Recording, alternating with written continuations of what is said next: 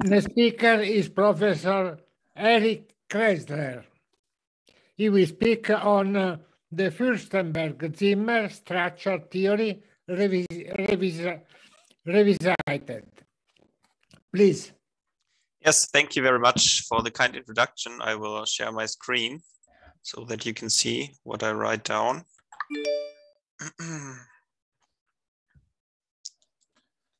So you should now all see my screen, hopefully.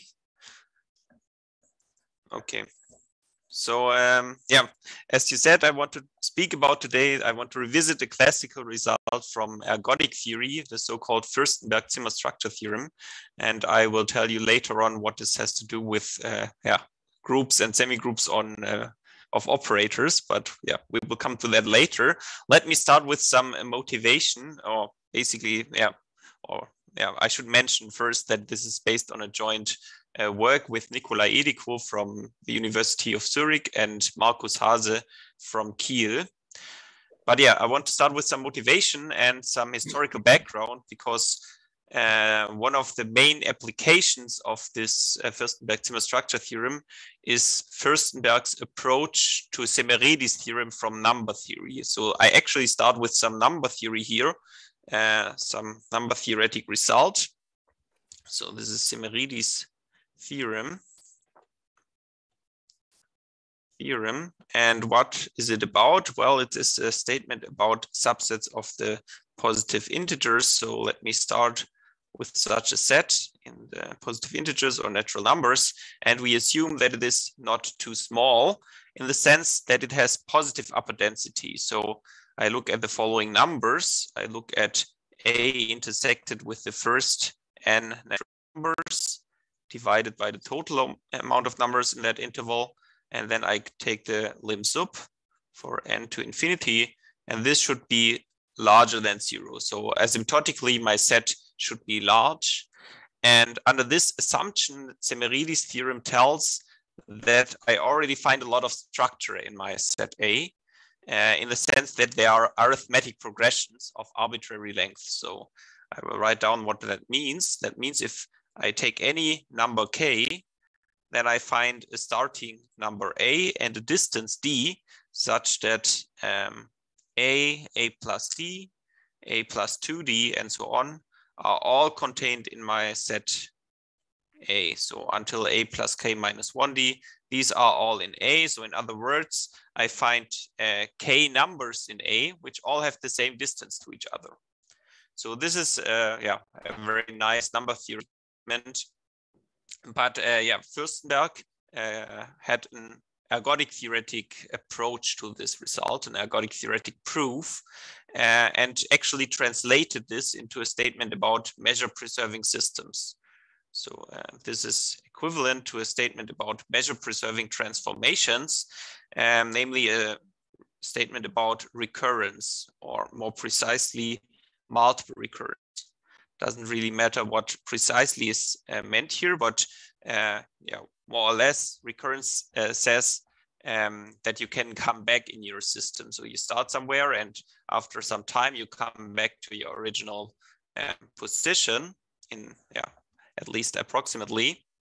And this statement about multiple recurrence is now for measure preserving systems.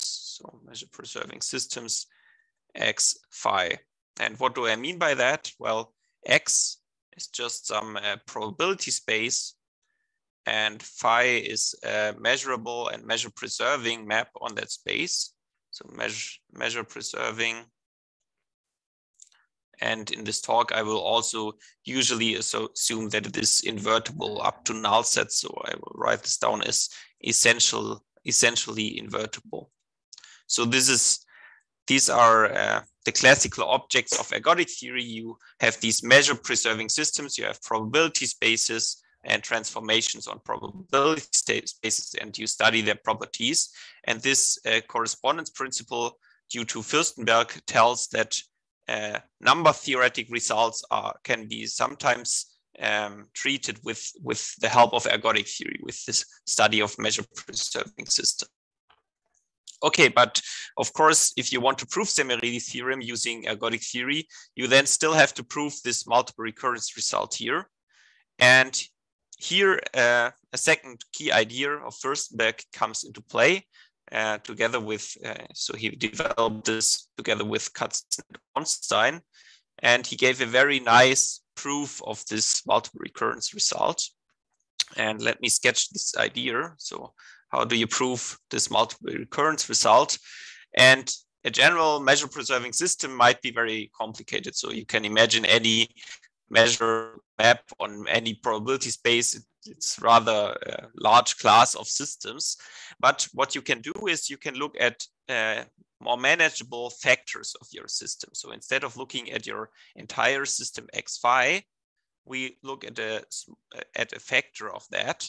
And the most trivial factor of it all is just you take one point with an identity map. So this is, of course, a measure preserving system with just a trivial measure on a point. And this is a factor of your original system if you map everything to 1 point. So of course, you can map everything to 1 point. So this gives you a factor of your original dynamical system. And of course, or not of course, but it's not that hard to see that for a trivial system, most statements are also trivial to prove. So this multiple recurrence is really true for a trivial system. That's not hard to see. And now the idea is to use some kind of inductive argument. So we start with a system where we already know that multiple recurrence is there. And now we try to rebuild our entire system step by step from factors. So we look at larger and larger factors until we finally arrive at our original system at some point. And we do this in a useful way, not in a stupid way. We want to do this. So we want to build a tower of factors of our original system such that we can really lift this multiple recurrence property from one step to the next. So such that if X alpha phi alpha, if some factor has this multiple recurrence property, whatever that is precisely, but this is the idea. We want to lift multiple recurrence or any property really. We want to lift the property from one step to the next in this tower. So build this tower of factors in such a way that we can do an induction in the end. So this is the idea of the proof. So this was really, the key or the nice idea of them. But yeah, now here really the Furstenberg-Zimmer structure theorem, the thing I want to talk about today, comes into play because it says that such a tower can actually be constructed. So you can actually find such a tower of factor maps or factors. And it says even more, it says that any measure preserving system can be rebuilt by from a trivial system, so from the most simple systems you can imagine, by only performing basically two kinds of constructions or extensions as they are called in ergodic theory. Namely, you have some sort of chaotic construction or extension, the so-called weakly mixing extensions. And on the other hand, you have structured extensions, which come under different names in the literature. For example, extensions with relative discrete spectrum, compact extensions, or isometric extensions, but they are all basically the same thing. But yeah, in essence, you only need two kinds of constructions. You need some chaotic form of construction and some structured form of construction. Okay, but the essence of this Furstenberg-Zimmer result comes down actually to a dichotomy result. And I want to write this down because this is really the key to the Furstenberg-Zimmer structure theorem and then also to Semerini's theorem if you prove it in this ergodic theoretic fashion. So what is this dichotomy result? And I will call this the Furstenberg-Zimmer dichotomy, FZ dichotomy. So what does it tell? It tells us, of course, it's a result, a dichotomy result. So there should be two possibilities, two alternatives. And what we start with is a factor map of dynamical systems. So we take a measure preserving system and we take a morphism, an extension or a factor map, if you will, to another dynamical system, which we call Z theta. So we have two measure preserving systems and a map between them. And now, so let me write this down, maybe call this a factor map. Factor map of measure preserving systems. And then exactly one of the following two alternatives holds true. So either this factor map is chaotic. So Q is chaotic in the sense, as I said, of weak mixing. So these are called weakly mixing factor maps. I will come to what that actually means soon. Or it has a structured part. So either it is chaotic or it has a structured part. And that means that I can factor my map Q into two parts. So I have an intermediate factor, which I call Y psi. And I can write Q as a decomposition of two factor mappings, such that this diagram here commutes. And this Q2, this second map now, is structured in the sense that it has discrete spectrum. So yeah, this is just another word for structured here. So Q2 has relative discrete spectrum. I could also say it is structured. It's probably more understandable. Has relative discrete spectrum and is non-trivial. So non-trivial because otherwise, so if Q2 is an isomorphism, you can always factor your Q in such a way, then it wouldn't be a real claim. So here I want that Q2 is not an isomorphism. It shouldn't be trivial and it should be structured. So really it's a dichotomy theorem between structured chaos. You have chaos or you have a structured part. Okay, but now let me come to why this actually, this related at least to the contents of this conference, because the claim is that this dichotomy result, which I have now formulated purely in terms of measure preserving systems and ergodic theory, is actually a statement, a dichotomy statement of operator theory. So this has in essence, this has nothing to do with measure preserving systems, but this is my claim for this talk. So this is really, in essence, an operator theoretic result. An operator theoretic result. Okay, and to prove to you or to demonstrate why this is the case, I want to simplify the situation a bit, or admittedly considerably. I want to simplify the situation, because now I will only look at systems. So here there's a dichotomy result for factor maps. Instead, I will now prove the same dichotomy for systems instead of this relative situation. So let me start with the second section. And now I will make precise what I mean by these notions of weak mixing and discrete spectrum. So this is a definition, and basically the only definition of this talk.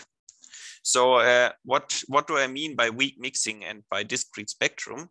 So we consider a measure preserving system, and again, this should mean that X is a probability space and phi is a transformation of that space. And now we look at the induced operator. I promised you some operators. So here is one.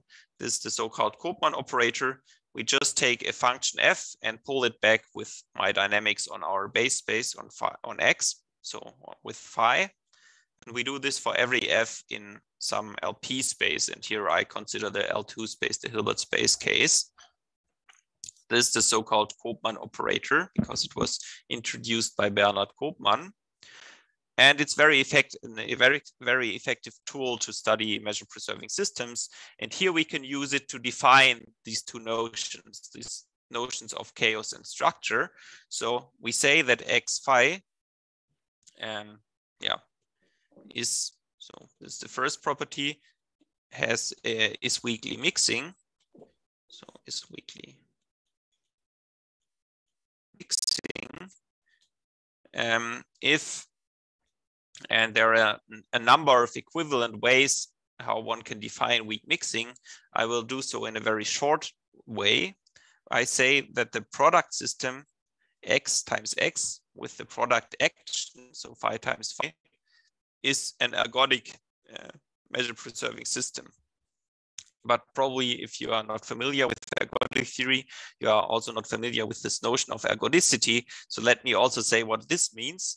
So this means that this product system has no non-trivial subsystems. So you find no non-trivial invariant subsets of positive measure or of measure strictly between 0 and 1. Or, and this is now again an operator theoretic formulation, and probably easier to understand even. So if you look at the operator, the Koopman operator of the product action, which I will write down in this fancy tensor notation, then if I take the fixed vectors of this operator, so all elements, all functions which are fixed under my operator, these are just the constant functions, or I could say they are just spanned by the constant one function. So of course the constant one function, if I shift it, doesn't change, but there should be no other fixed functions of my operator. So this is weak mixing, and prototypical examples of such systems would be shift systems. So if you have ever heard about Bernoulli shifts, these would be the classical examples of weakly mixing systems. So this is the first class of systems we want to consider, and the second is the systems with discrete spectrum, so the structured counterparts. So has discrete spectrum. If what does that mean? And again, we can define this operator theoretically, and it just means that if I look at the L2 space, then that this is already generated by basically the small invariant subspaces, so the finite dimensional invariant subspaces. So I look at all subspaces of L2, which are finite dimensional, and such that my operator leaves them invariant in the sense that it maps M to M.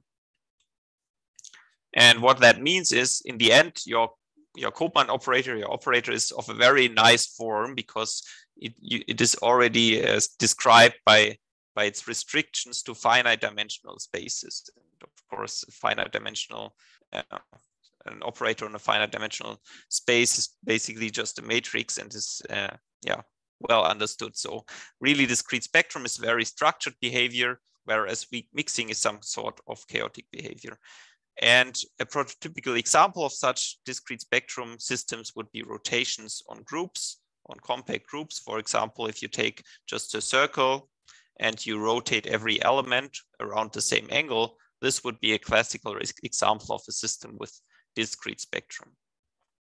Okay, now we have, I have recalled, or I have defined these two notions which appear in the theorem, in the dichotomy result.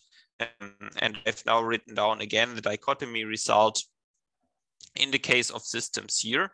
So what does it say? It says that for a measure preserving systems, either the system is chaotic in the sense that it is weakly mixing, and I have written down in red what that means. It means there is no non-constant, so no non-trivial fixed function, or I find a structured factor, so a factor with discrete spectrum. And this basically says that I find a finite dimensional non-trivial invariant subspace, because if I have discrete spectrum, I find finite dimensional invariant subspaces. And basically this dichotomy comes down to a relation between finite dimensional invariant subspaces on one hand and fixed functions in the product. So really the dichotomy just makes a relation between finite dimensional invariant subspaces of my original space, L2, and non-trivial, non-constant fixed functions in the product space. So and now here you see that this all is very operator theoretically, and this relation between finite dimensional invariant subspaces and fixed elements in the product. This is purely operator theoretical, and you can prove this dichotomy result in this more general language. So let me tell you how this works in the general situation, so you can forget about all the Koopman operators if you don't like them or if you're not so familiar with them. We just take any unitary operator and we look at, instead of the product system, we now look at the tensor product Hilbert space, which is the replacement in this abstract setting. And we look at the unitary operator on the tensor product. And then, yeah, as I said, I have to relate finite dimensional invariant subspaces. So, and I can, of course, always pick an orthonormal basis for this. So if this is T invariant subspace, I want to construct fixed vectors in the tensor product from that. And this is very easy to do, or yeah, at least if you know what to write down, you just take the orthonormal basis of your finite dimensional invariant subspaces, take the tensor with itself basically, and sum it up. So, and in this way, you really obtain an element of the fixed space of the tensor product. So it's not hard to construct fixed elements in the tensor product from finite dimensional invariant subspaces of your original operator. So in this direction is easy. But now the real abstract dichotomy result comes into play, or what is behind this dichotomy result. And this is the following purely operator theoretical key lemma, which tells that if you have a unitary operator and you make this construction as I just did, so I take all these orthonormal bases for finite dimensional invariant subspaces, and I look at these vectors here, then these already generate my fixed space. So my fixed space is generated by them. And this is really everything you need to prove the dichotomy in the end. Because now if you have a non-constant fixed function in this for your Koopman operator, then you also find finite dimensional invariant subspaces and vice versa. So really, if you are not weakly mixing, then you find a structured part and the other way around. So this is really the heart of the dichotomy result.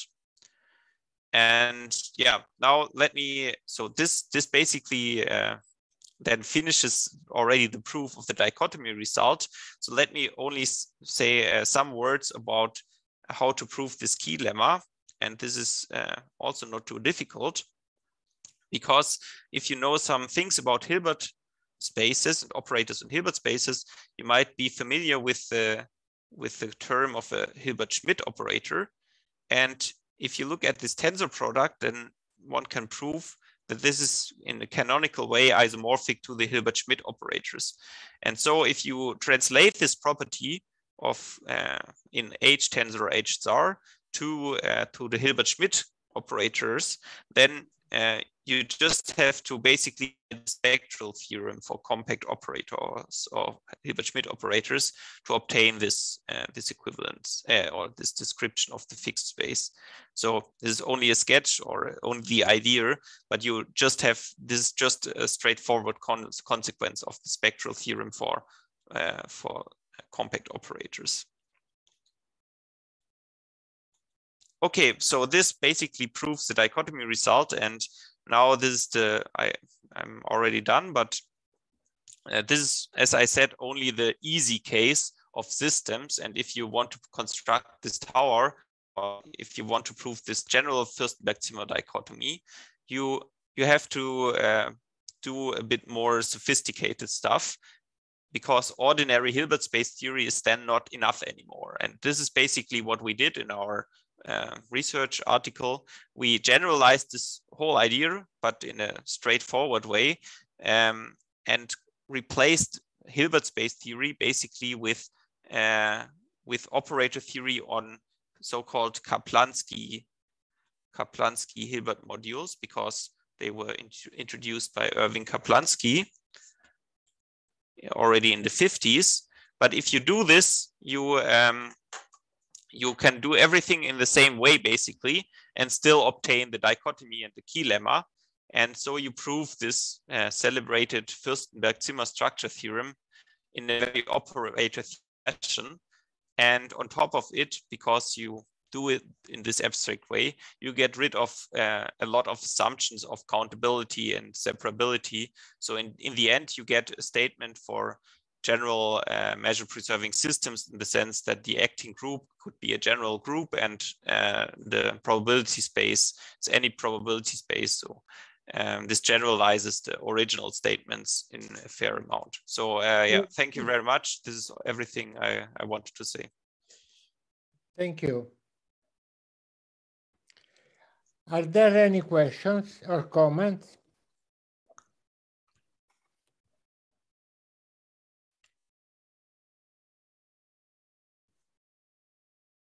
No questions?